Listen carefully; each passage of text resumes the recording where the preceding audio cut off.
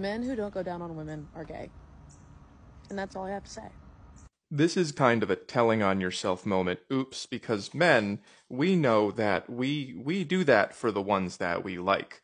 Personally, my use of this particular practice, it ends pretty much about here, like halfway between worst I would ever see again and the public private line. I'm pretty generous. Every guy has a line for that somewhere. Mine is about here. So if you're saying that this isn't happening for you, unfortunately, what you've just told us all is that you're going home with guys who are not really crazy about you.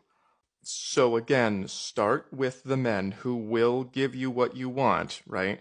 And then pick the ones that you like, the ones that you want it from.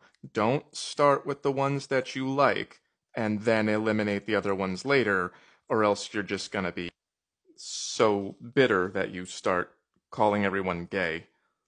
Again, we will, some of us will sleep with you even if we hate being around you. That's negative attachment.